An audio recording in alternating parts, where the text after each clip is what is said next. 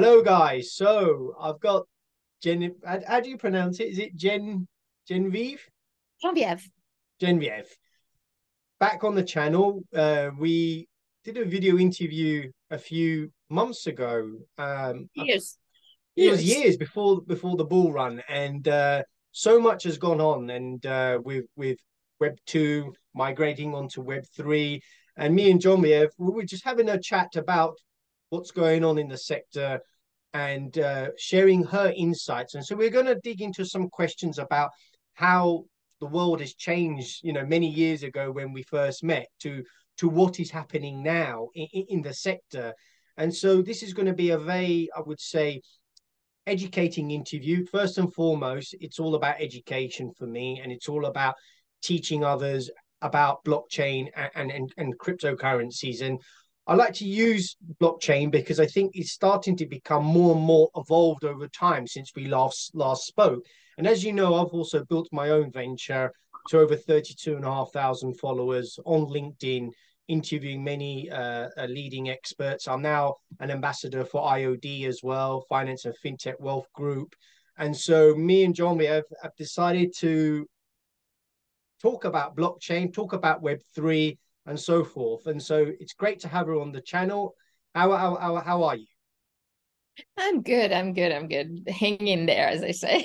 She's hanging in there. We were just having a chat just before, and we were talking about all sorts. And it's an ever changing industry, and keeping up with the times, I would say, is challenging. Would you agree? It's changing. I think that the two shock waves of the last year. So you and I actually got to talk before Before the we bull met run, yeah. for the Mhm. it was right around the bull run. And so we didn't get to speak since the crash. That's Um, right.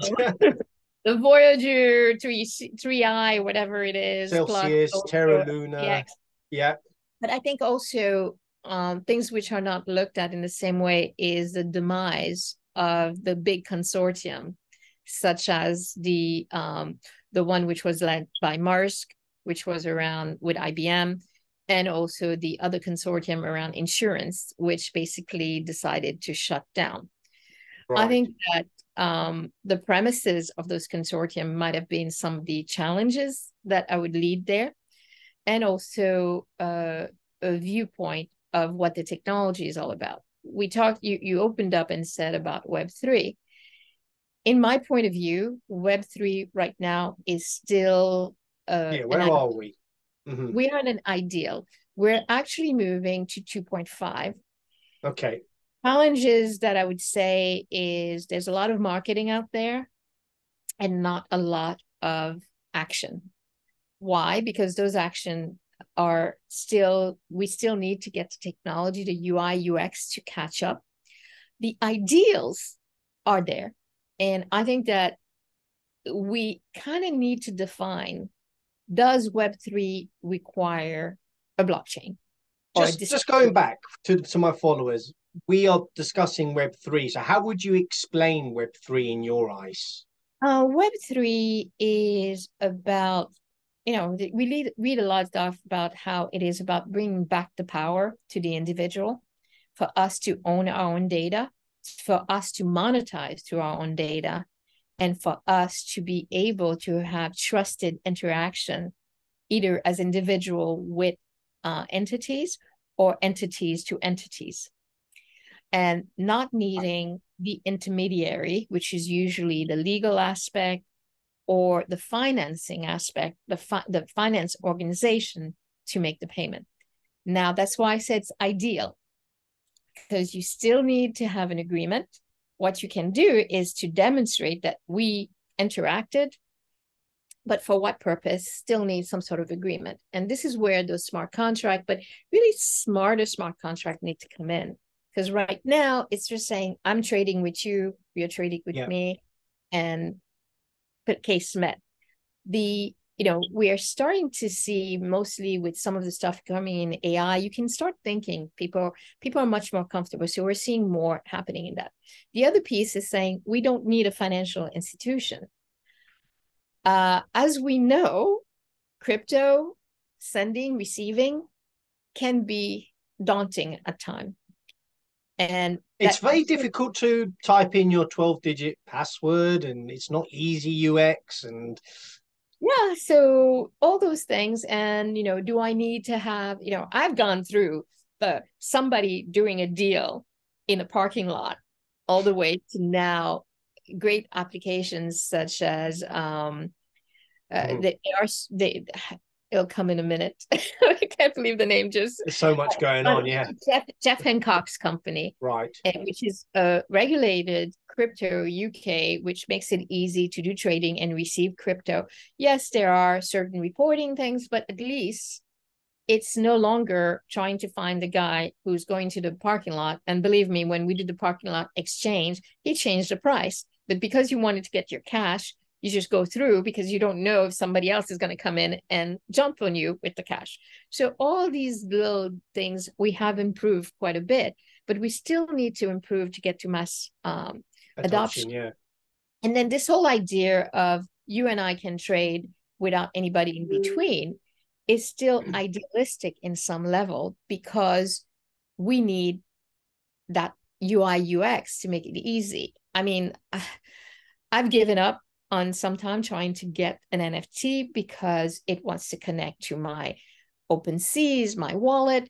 And so there's too many vehicles in the way, you would say. Many moving parts. Right. And even somebody coming in from the space, I find it sometimes like I need to be in that quiet space, no distraction, because you can make one wrong move, either somebody, and when you hear about these like very much well-known people who have been in the space, who are getting their money and their crypto taken away, you sort of are going, oh my God, do I want to be part of this? I know I had a conversation with my sister a few months ago where she was like, oh, I don't want to get into the Wi-Fi because somebody might steal my data. Data versus your crypto and your thing. It's a reality for many of us. And we saw that fall, didn't we, in Terra Luna and Celsius, with these parties not giving security. For me, is not there. That's what I'm trying to say. This is the key. The blockchain itself is safe. It's once you have the parties around it, the channels around it. You have the right protection. The right people. Hassle be taken over. And in our rush sometimes to deliver things, we don't think cyber. And also, we can't stop people from clicking. I can't tell you how many emails I get a day of people just phishing. I mean, today I deleted 4. And so I have to be vigilant and really say, okay, does this make sense? Is this something I requested? And sometimes it looks like something you requested. So all those things are aspects that we have to clean up. Do you think security is letting us down now with all the hacks, or do you think we need more regulation, more stern rules? The regulation is a different thing than totally different. Yeah. However, we need to self-regulate. If we don't self-regulate, then we're going to fail. It just takes one person crying, one person making noise. And right now we're the ones who are getting hurt. But as soon as others start being part of it, and, I think Terra Luna, 3 Arrows, where really we were still the one being hurt. What we've seen with FTX is it's permeated beyond the crypto world. When you're hearing that a UK entity, it's a UK non-for-profit charity who's getting investigated because they receive funding from FTX. And it's not about them doing anything wrong. The trustee did what they were supposed to, but it's more the assets and understanding if the asset of the charity have been breached. That's when we start really seeing perpetuation. And I asked somebody about that when I saw the posting, how long is that going to last? And I think we're going to see a few more years of that. So now we're no longer our own little environment. We're actually pushing into real life. And bad stories like this. So it used to be, this is used for, the black market. Yes. Now becoming, it's going to hurt you. It's going to create for you, when the FTX has also done things with pension plans and all these things, you start really affecting people's livelihood, people's life. Should we have more FDIC insurance involved in this, like how we have with the traditional financial world, where insurance is provided if, say, you lose your money, you get hacked, you get compensated. We're not seeing that as of Actually, yet I in actually crypto. Go on. Yeah, tell I me. do know of a wallet who's going to come out with that. I know Coinbase are doing it. They're starting Coinbase, to do it. Coinbase is doing it, but actually you need it at There's the no wallet. wallet. Hmm. I do know one which is coming. I will give you the scoop. Interested. They announce they will actually have the insurance as part of it, the indemnity insurance. And I think this is what's needed. This is what's needed. Yeah. It's that indemnity, that security. And once we have, because remember, insurance has to understand the risk, quantify the risk in order to sort of be able to support it. So going back to what we were saying, Mm-hmm. we are moving down the road, and that's why I call it a 2.5. We are starting to understand. We've been talking about the idea, and now we need to build on the idea. I think this year is a great time to actually do it. Downturns are best for innovation. Amazing. So that's clear as gold to me. Where would you see Web3 moving now in 2023? I mean, I just spoke to a number of parties, and a lot of them are saying we need more regulation around Web3, especially around NFTs. How do you see it becoming adopted, and is adoption there? We have to get, I hate to say it, a few more adults in the room. We have to regulate ourselves. We have to set the rules. We have to explain what we're doing. We're notoriously bad about not saying what we're doing, which then forces this whole aspect. Too much wasted capital, would you say? Do you think capital's going to waste? Do you think, or people here just to make a quick buck, or how do you see? I think up to now we've been looking at quick bucks. We're still Okay. having a few people who are looking to make a quick buck. When you need to be looking at these aspects, you need to invite not only the developers, you need to invite the regulators, you need to invite the policymakers, and you need to sort of. So I'm happy, actually, I didn't tell you I've joined GBBC, so you'll be the first one to know I've joined BBC. And that is an opportunity. People say, what do they do? Well, what they do is they bring everybody to the table to start really talking about how, and it cannot be a conversation where we in Web3 only are. We need to Mm-hmm. bring Web2 so that we can get to the middle ground and travel together to this. And so, But what's frustrating you, Genevieve? What is the Is there some sort of frustration or somewhere along the line here, with all the scandals and everything that collapsed in 2022? Is there something going on? for me, the frustration has been that those who have the capital is there, but the Right. capital is very risk averse right now because Okay. they don't know what, you know, when I looked at it before, a lot of capital went into very much this whole exchange. We're starting to see some of it go into the metaverse, but these are not real metaverse. These are e-commerce looking to be Web3. Right. Fundamental is a lot of those people making those investments are not interested in the technology. They're interested in the user acquisition, and they don't care how it's done as long as you're getting the users and you've got somebody who you can sell something to. So Is that when pushing away corporates and sort of leaders in from a traditional aspect to where we are now? Or I think we're starting to see some corporate CVCs get involved okay. in the space, but very much in the sense of what can they get from it is still the issue. So until they come in and actually look to co-create, we have that dialectic coming in. Where we're seeing some movement now is really in the carbon market, because there's been so much greenwashing and they're getting their asses kicked. So they Right. see opportunity there. However, greenwashing coupled with blockwashing makes for a mess.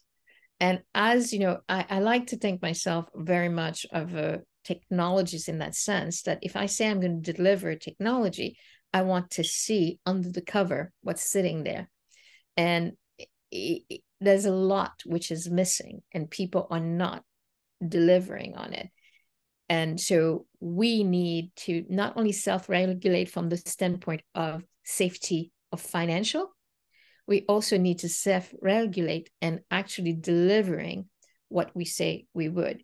So, which means you can actually get things onto GitHub and make clear that it's not open source. This is just more open for people to see under the cover. Yeah. And that's the big challenge. I would suggest that there are too many people who say they're doing something, and when you get to, it's not functional.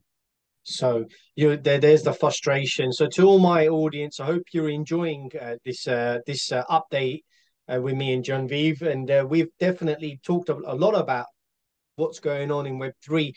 What is the challenges now in Web3? What are the challenges ahead? We're in 2023. When we spoke, it was about 2 years ago. A lot has happened since then. What would you say is now the challenges? Web3 came in as a new term. Yeah, we were when we were talking, it was Web2. There was no Web3. Web3 is, to me, still in marketing. Okay. It is an ideal. It is a very good way. It's a nicer way than 4IR, which is the Fourth Industrial Revolution, in that it really is more also about the blockchain environment, where 4IR, many a time we were not taken in. 4IR would talk about everything and not have blockchain. Web3 is our thing, and this is the Industrial Revolution driven by blockchain technology. We can see, like I'd say, through NFTs, things like certification of attendance, certification of knowledge, all those things are now possibilities that we can add in there. But the key to it is we need to stop talking about it and start building. And start building and start delivering. And if we are to, as Web3 say, and bring in mass, it cannot be that the only thing you're getting people to do is to invest to make money. They have to invest their time to get something out of it. Knowledge, opportunities, more commerce. And then you get to actually be able to benefit from that. But then your service providers. Right now, we don't have enough service providers. Amazing. So would you say, are you now involved in many different sort of Web3 projects? Have you seen yourself grow in this space, or are you still lacking? So, for me, my project, when I talk, people see it as a Web3 project, because I am bringing a community into an opportunity to own and to be further down the value chain in what they make. So now, they don't know it's blockchain. They just know that they're getting paid. So that's part of the key. I am also getting involved with Gnocchi, which is a Web3 metaverse multiverse. And I'm liking this project because it's bringing many different aspects. And the idea is to collaborate with designers, but not designers which are doing one NFT, but a designer which has a design, and for you to go and visit that and actually take it into your own space. So that's the next iteration. And how do we get there? I have a call. It's a call coming in, is it? That's okay.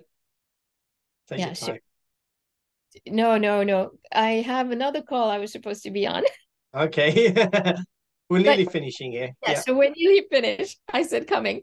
No, but so Gnocchi is very much around that ideal and working with the team, and there's many aspects to it. The lead technology person on this is actually someone who I respect a lot, and she has done projects. She's actually working with ChromaWay, and she has done a lot of blockchain projects before. So I know it's getting built.